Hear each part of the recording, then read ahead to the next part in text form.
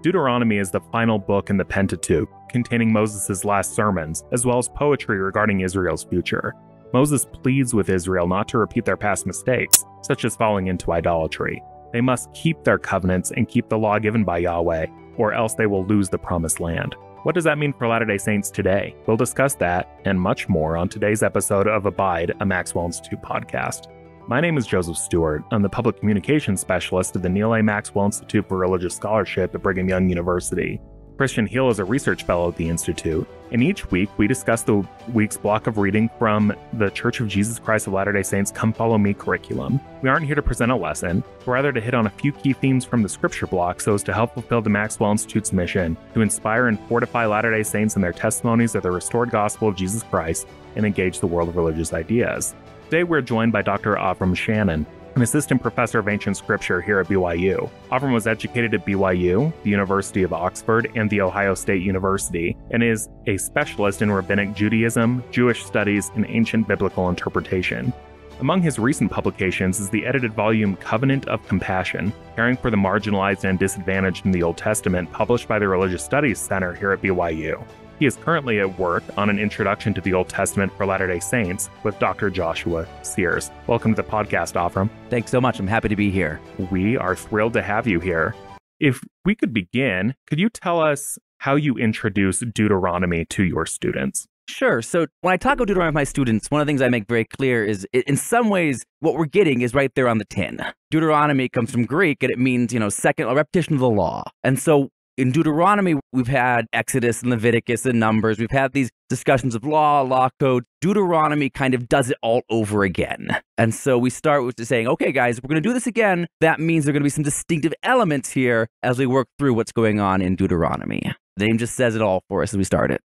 So I was struck that Robert Alter says that the book of Deuteronomy is the most sustained deployment of rhetoric in the Bible. And another commentator, Von Rad, calls it preached law. What is it that makes the book so rhetorically rich? So one of the things about Deuteronomy, again, as a sort of this repetition of the law, it's making an argument. It tells the story, the end of the 40 years in the wilderness, Moses gets up on the mountain and says, okay, Israel, let's talk.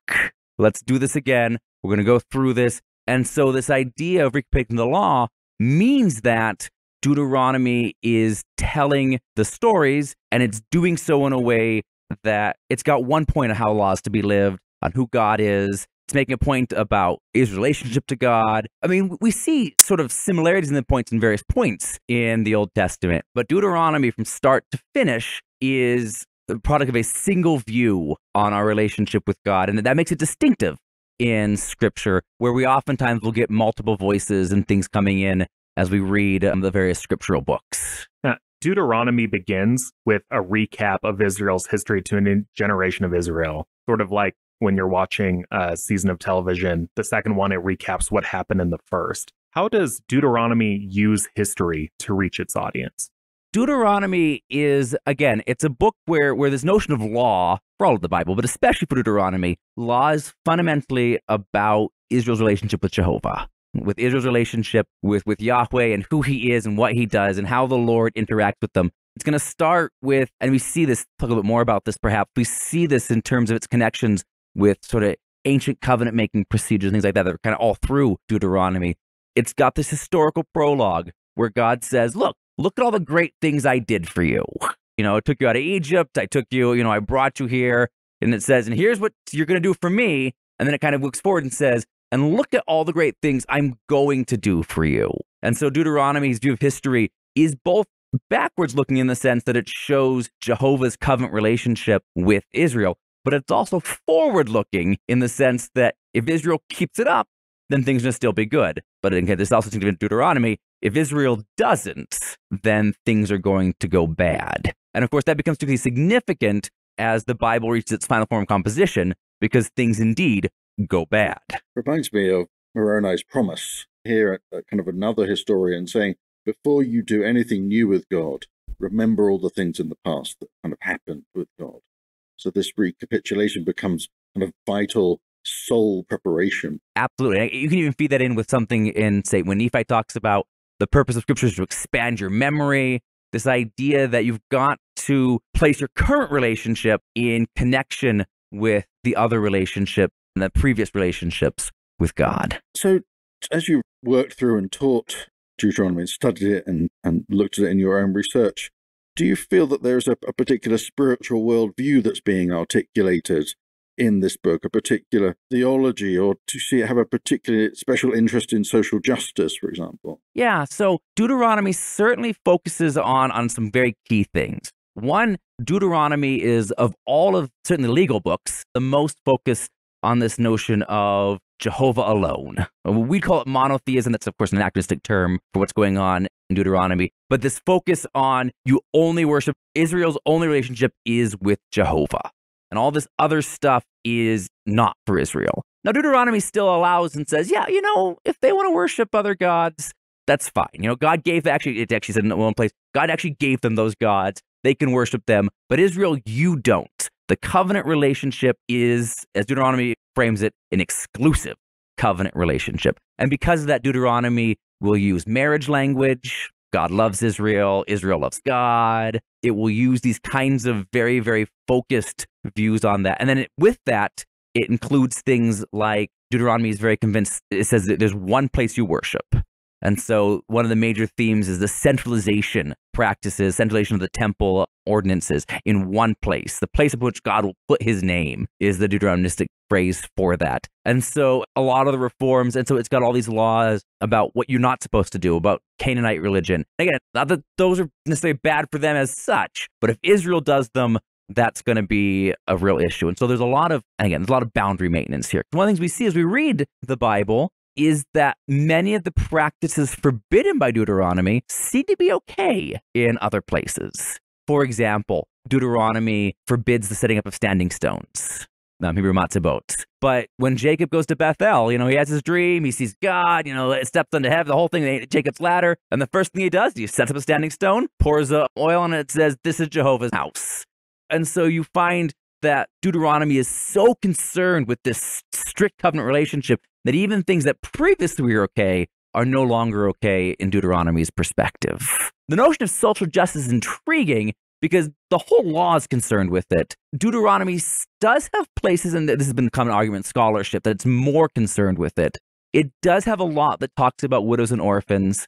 Part of that is it has a lot, because of some of the things reforms makes to the temple, now Levites and priests outside of the center place are protected persons. And they're going to be one of the major audiences of Deuteronomy. So there seems a sense that part of the emphasis there is when you're an out-of-work priest, suddenly the concern for out-of-work priests becomes more important. But there actually is this focus on you take care of the poor, widows, orphans. This is something that to live God's law, to be God's covenant people, you cannot leave the people on the margins.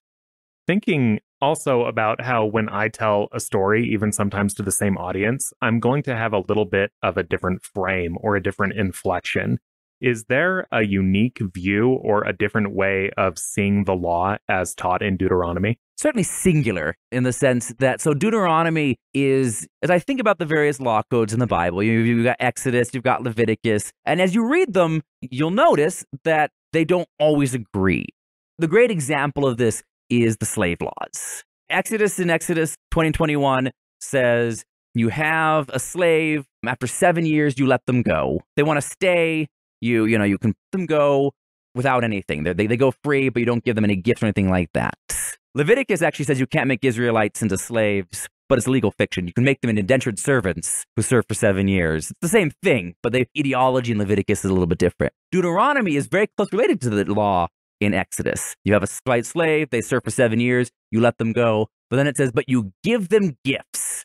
They do not go out empty-handed. You set them up after you let them go, which reflects something of what we talked about in terms of the social justice idea, this idea that you take care of the slaves even after they're no longer your slaves. But when I think about these kind of differences in Deuteronomy in particular, just in general, I kind of think of it as what we have in the Old Testament is sort of like seeing different layers of the Handbook of Instructions side by side, where if you read the Handbook of Instructions or its equivalent from the 1960s, the 1980s, and even, the early 2000s, which you can still get the Legacy Edition and the current edition on the Gospel Library app and compare them, you see there are lots of things that are the same. There are lots of things that are different. And that kind of comparison. So in Deuteronomy's view of law, I mean, it's all part of this covenant relationship in all the places. But for Deuteronomy, it's that singularity of purpose that really makes Deuteronomy's view of what Torah is, of what God's law, what that covenant relationship is. It's this single-mindedness towards Jehovah. You've given us a really great sense of kind of what's in Deuteronomy. It'd be useful to kind of reflect back on the kind of context of Deuteronomy, perhaps how it kind of fits into the ancient world. Some scholars have suggested, for example, that there's a relationship between Deuteronomy and wisdom literature. So what's the literary context of Deuteronomy in the ancient world? Again, the connection to wisdom literature, we see actually several genres showing up as part of the composition of Deuteronomy. This is part of the sustained rhetoric we talked about earlier. We see, for example, this notion that, one, it's law code. And so it has connections to other ancient Near Eastern law code. These are things you do, thou shalt nots and the thou shalts, these kinds of commandments we see that are frankly just laws at that point. We see connections to treaties. When we talk about covenant and this idea of Israel as covenant, in the ancient world, the covenant form is often found in these vassal suzerain treaties, where a king says, again, look everything I've done for you. Look what I'm doing for you right now. This is what you do. These are the stipulations you do. And in return for that, I'll protect you. I'll give you good things. If you don't do that, I'll destroy you utterly. And you find that in Deuteronomy. They're the exact same thing. God says, look what I've done for you. Here's our relationship we're setting up. If you do the right things, then I'll protect you. If not, I will destroy you utterly. But we also see elements, and this I think really relates to this notion of the social justice. Wisdom literature is very much concerned of humanity's role in sort of the world. What do humans do? How do humans interact? How do we interact with God? What do we do with this kind of thing? Very pragmatic in that sense. And especially vis-a-vis, say, Leviticus or Exodus, some scholars have suggested it's almost humanistic. That's, again, an anachronism, of course. But this idea, this focus on lived religion right now is a major theme in Deuteronomy. Again, you see that even in chapter the Shema, he says, here is in this great theological, the Lord is one. And he says, and I want you to talk about this. When you go to bed, when you get up, teach your kids. That notion of didactic, teaching your children, is a huge part of wisdom literature. So you have this law, this treaty, and then that didactic nature, and you teach this to your kids. Some scholars have connected the final form of Deuteronomy that we have now with the period of Josiah's reforms of Israel's cultic practices as described in 2 Kings 22 and 23 and 2 Chronicles 34 and 35. How is Deuteronomy reframing Israelite worship? Okay, great. But this notion of this idea of suddenly there is one place you worship. There is one kind of centralizing emphasis is used, and that's going to change everything. Because, again, you read Exodus, and Exodus says, Exodus 20, the altar law. Anywhere you want to build an altar, you build an altar. Anywhere you think that, read Genesis. I didn't even know God was in this place, Jacob says. And he builds an altar, he builds a place there. And of course, those sacred places remain important. Bethel becomes where Jeroboam I builds one of his national shrines when Israel and Judah split. So the centralizing focus, this focus that everything, you've got to come to Jerusalem. And we'll say mixed view of kings. Right? It says you get a king, but you can be a king, but you've got to be a certain kind of king. And of course, no king we see in Kings is like that. But Josiah seems to be trying to be like that. You also see reformulation in things like prophets. Deuteronomy 18, the rule of the prophet says, if any prophet says anything about the future and it doesn't come true, that's a false prophet and you kill them. I mean, honestly, the function of that law is to basically stifle prophecy. That's what it does. And so even though Deuteronomy likes prophets, it's kind of saying, we've got to control this. And in a lot of ways, a lot of the sense of Deuteronomy is things were wild and woolly before. Let's try and bring them down. Let's try and sort of put a bow around it. And that seems to reflect, again, Deuteronomy in its original formulation seems to be older than Josiah. Again, I say seem there because there's lots of discussion there as we talk about it. It certainly reflects elements that predate the monarchy even. We can see elements in Deuteronomy that go all the way back. It also reflects elements that, in sort of this final formulation, reflecting this kind of Josianic reform. And really part of the reflection seems to be, these are the troubles that Israel are facing now that suddenly they're thrust on the world stage. When you're a bunch of tribal chieftains living by yourself in the middle of nowhere, as you see in Judges or early Samuel, David and Saul are kings. I mean, they're really jumped up bandit chieftains in terms of how we would see them in warlords is kind of the best kind of comparison you get in early Israel. But now they're centralizing.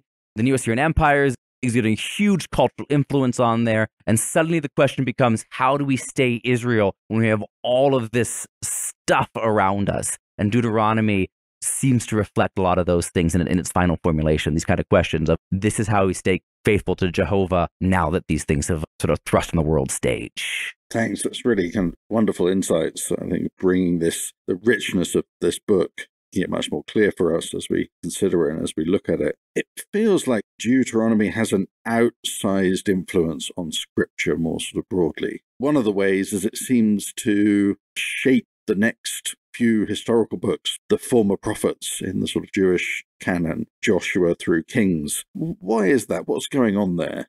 Really what's going on there is it looks like it's actually being shaped by the same kinds of people who are concerned with what's in Deuteronomy.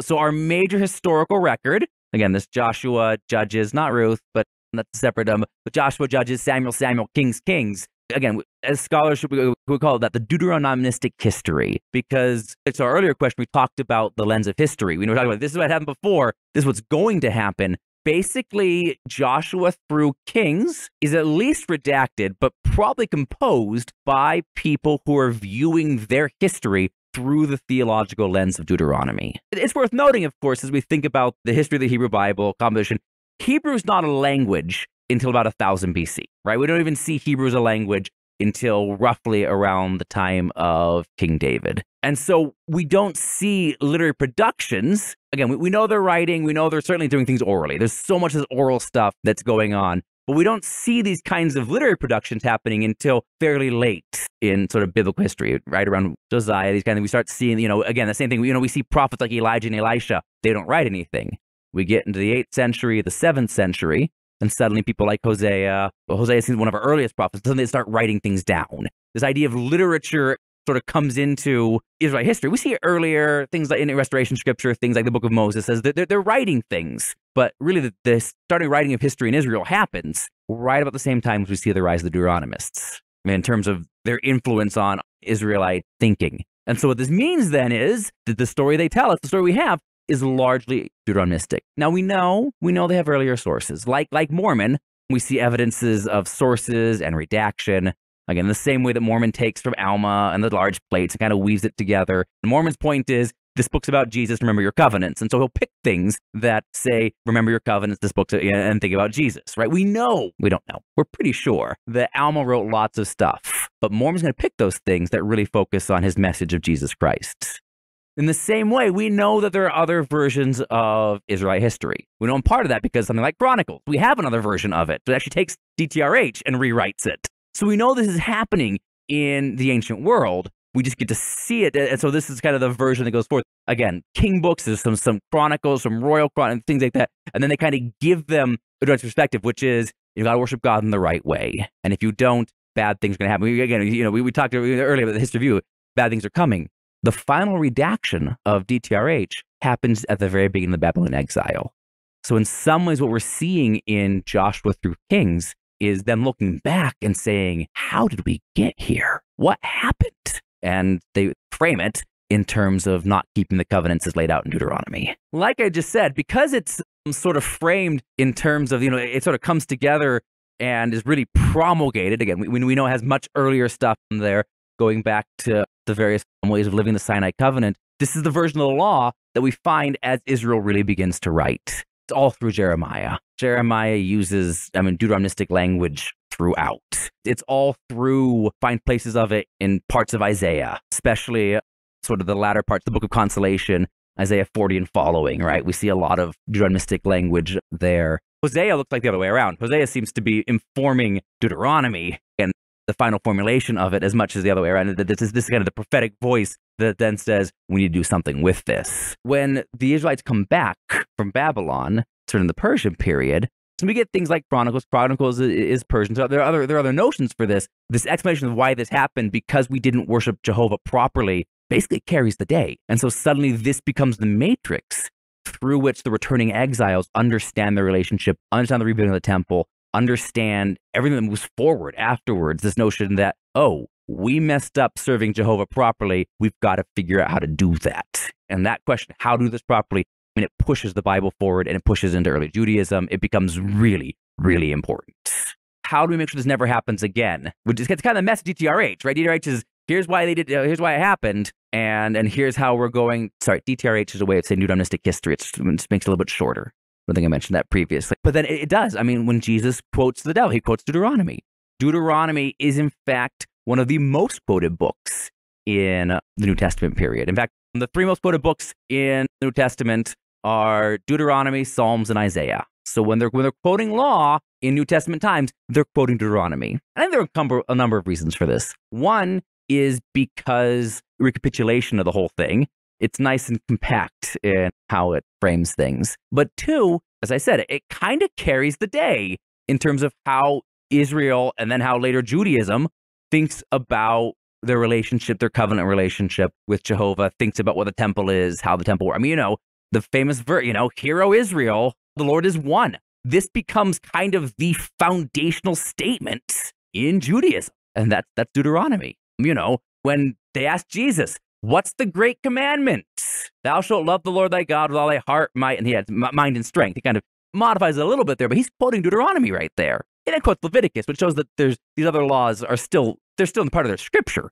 But it's Deuteronomy and this notion of loving God with all your heart, might, and strength that really carries the day. This is his scripture, right? When Jesus reads scripture, he's reading what we would call the Old Testament. And the most important scripture in the Old Testament from an ancient perspective is the law. And Deuteronomy is Leviticus is the other most important, but those are for different reasons in there, depending on whether they're focusing on purity laws or focusing on the kind of things that Deuteronomy focuses on. The Encyclopedia of Mormonism, which was approved by the first presidency when it was published, states that Latter-day Saint scriptures are replete with Deuteronomy teachings.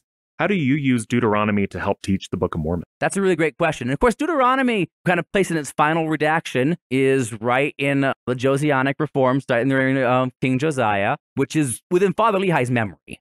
This is still very much an ongoing conversation. The Nephi's memory, depending on when you want to date how old he is, we don't know that. But again, the king's just before Zedekiah. So this Deuteronomistic reform, these Deuteronomistic questions are very much on the minds of the Lehites as they leave Jerusalem, as they leave the whole thing. Some people suggested, the evidence goes one way or the other, but some have suggested that part of the difficulty between Laman and Lemuel, because again, they say these people are righteous, they keep the law, so that Laman and Lemuel were Deuteronomistic, and Nephi and Lehi were not.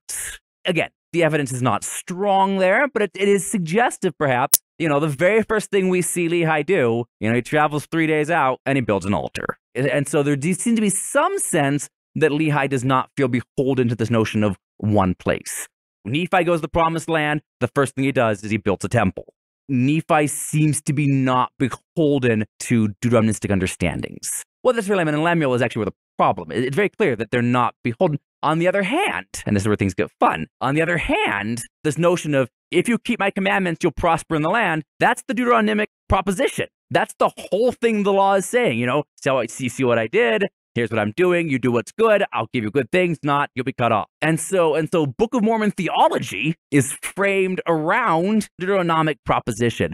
Keep my commandments, you'll prosper in the land. And so again, previous Book of Mormon scholarship has seen actually a lot of Deuteronomy. David Seeley over in my department, BYU, has done some really good work describing this. Again, in my own scholarship, there are other sources that kind of work their way into it in terms of what's going on there. But definitely Deuteronomy's understanding of law is in the air as the Book of Mormon starts. And that seems to feed into certainly Nephi's understanding, although again, specific propositions, Nephi and Lehi are free to disagree with. This is distinctive. But even, again, this notion of how you deal with not being in the land, right? I mean, this is part of the question that Jacob has to ask. How are you Israel when you're not on Israel? Again, even as they're responding to it, they have to respond to this notion of what does the land mean? What's land theology? It's the Book of Mormon, even when it's disagreeing with Deuteronomy, is still responding to Deuteronomy. So valuable. I think all throughout work on the Old Testament and this podcast so far, part of the message has been the Old Testament informs everything we're reading in the New Testament, everything we're reading in the Book of Mormon, everything we're reading in the Doctrine and Covenants even. This is the kind of foundation of our scriptural literacy, and the kind of big ideas are just flowing through, being worked out, either in response to or following. And so it's just a reminder that the Old Testament is a good place to begin all of our study of Scripture.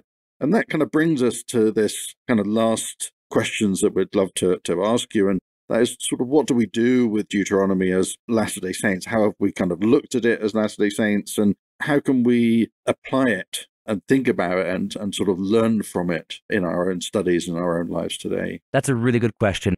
It's always the question with, I love what you said about this notion of the Old Testament being foundational to Latter-day Saint thought. Latter-day Saints, again, our scripture is all built around it. Again, it's worth noting, the Old Testament's an old book. And so sometimes you're going to read things and you're going to be like, what do we do with this? This relates to a notion I talked previously about this idea of Deuteronomy as a book of social justice.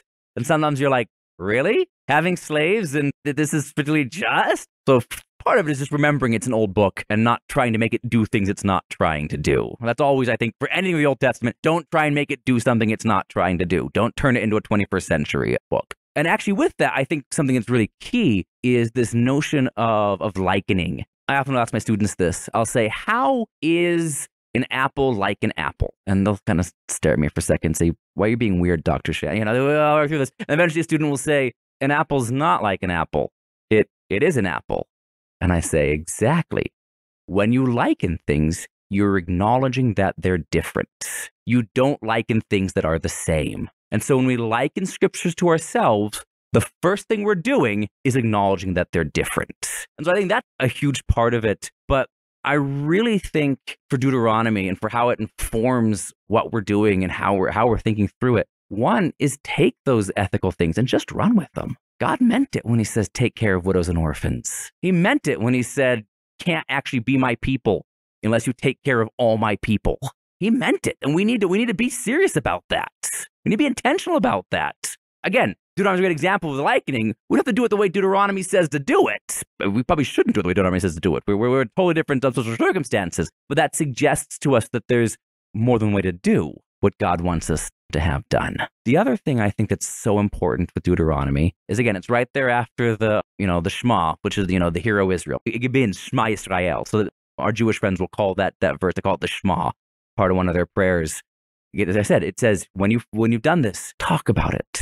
You put it on your house. You put it on your arms. You put it on your forehead. You talk when you go to bed. You talk when you get up. You talk when you go out. You talk when you come in. This idea that Scripture and God's commandments and how we take care of each other and how we live this commandment is something that we should be doing all the time. And that's just something I love about Deuteronomy. This notion of, you go out and say, hey, look at this cool thing. You come and look at this. The idea of God's covenant and God's covenant relationship with Israel is always there with you. And for me, that's one of the great things that Deuteronomy has to teach us. I think that's a great place for us to stop today. Thanks so much, Avram, for joining us. Have a blessed week, y'all. Thank you for listening to Abide, a Maxwell Institute podcast. Could you please rate, review, and subscribe to the podcast wherever you're listening to this podcast? And follow us on social media at BYU Maxwell on YouTube, Twitter, Instagram, Facebook, and sign up for our newsletter at mi.byu/edu. Thank you, and have a great week.